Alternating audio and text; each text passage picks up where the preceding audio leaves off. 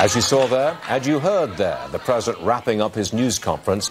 This follows a report, came out at 8:30 Eastern time this morning, that the economy is booming. It's growing at a 4.1% annual rate. The president said, we are on track to hit the highest annual growth rate in 13 years. If it's above 3%, it's the best rate in 13 years.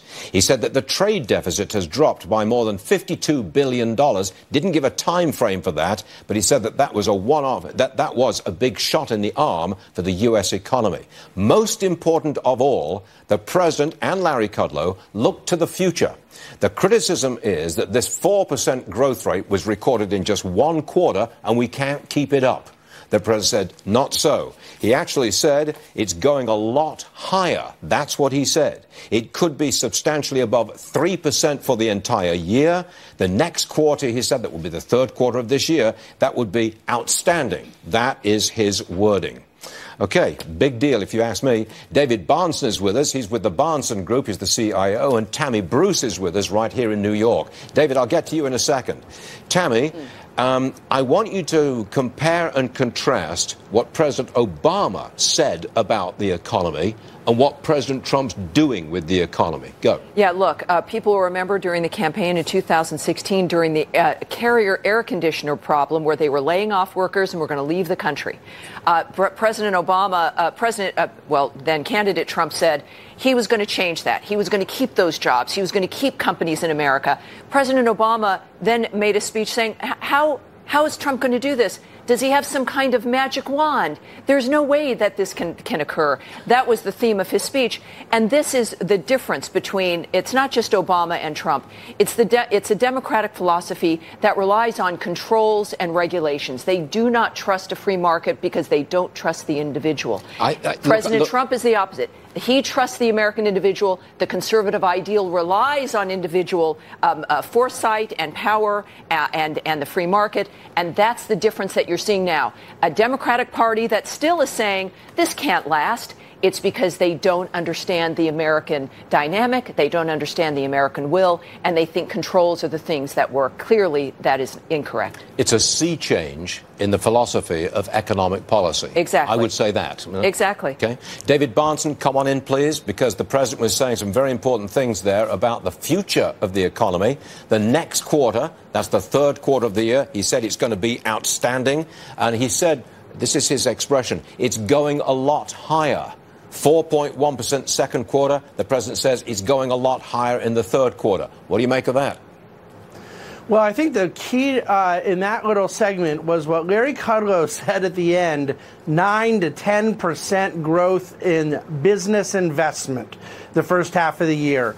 If all of this 4.1 was just export driven from the soybean issue and so forth, you could argue this thing was going to fall off into future quarters, but it's not. The business investment leads to that further productivity. I agree with Larry and the president that leads to wage growth and other things that really have a big impact throughout the whole economy. But the whole piece missing to GDP growth that gets back to trend line during those slow growth or no growth Obama years was business investment, CapEx. The tax reform bill is working. On that note, the president said that in the end, about $4 trillion will come back from overseas. It will come back to America. That's the kind of business investment that you're talking about, David, and which the president was talking about. He mentioned that Apple alone, Apple, the computer company, would bring back $230 billion. That's just one company bringing it back, and that was because of the tax cuts.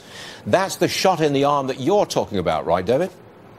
It is, and of course the use of that proceeds for stock buybacks and dividends and other things are tremendous for investors, but I really want to make the point that what they're doing with the capital is also leading to further business investment outside of financial markets through the quote-unquote real economy, that there is this reinvestment into machinery, into technology, into new hiring, and those things from repatriation and the additional monies they have from the lower tax rate.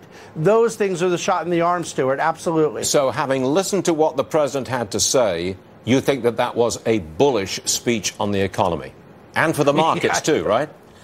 Oh, absolutely. Yeah, that's really my question, David. Okay, bullish for the economy, obviously, from what the man said and what was reported. But what about the market? Why isn't the market popping after that kind of news conference? Oh, well, you know this, Stuart. The market is a discounting mechanism, meaning it's always pricing in what it believes about the future. The market has been pricing in the entire month of July that this Q2 GDP print was going to be very good. So we have a big move up. We're a full 2,000 points now off of the lows back in March when I was sitting there next to you complaining about the trade war. So that's how much things have already been able to be priced in, and we have to keep it going. Business investment, CapEx, and profit growth. Always and forever, profits. Gotcha. Liz? Really great points here. And you know what's really interesting? The exports number in that GDP number, right? Let me back up. Liz Peek pointed this out. It's a good point. The Financial Times this past week has been running out stories about how the Chinese respect President Trump. The officials there say he's thinking long-term about rebuilding the manufacturing base so you have better, high-paying jobs.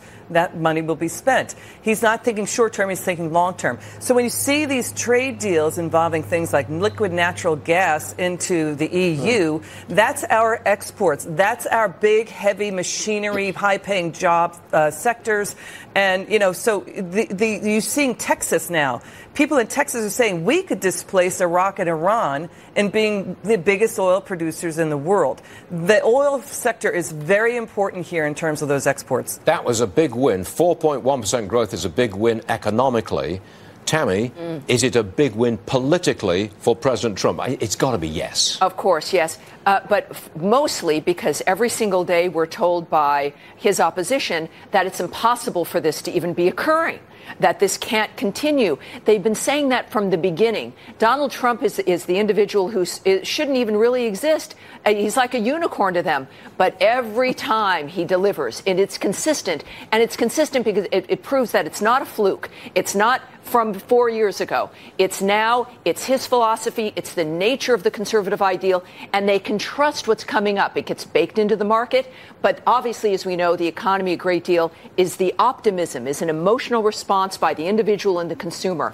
Their view of the future is high. Their view of what's possible has skyrocketed, and as a result, of course, they're behaving differently as consumers. So it's about the optimism, his consistency, and the legitimacy of what's going on. Good one. David Bahnsen, maybe I'm picking a bone or a fight here with the president. I am not, believe me. But he did say that on the issue of trade, David, we've been ripped off. Ripped off, I think it is $800 billion by the Europeans. Ripped off. It's a little over-egged. That's not quite right, is it, David?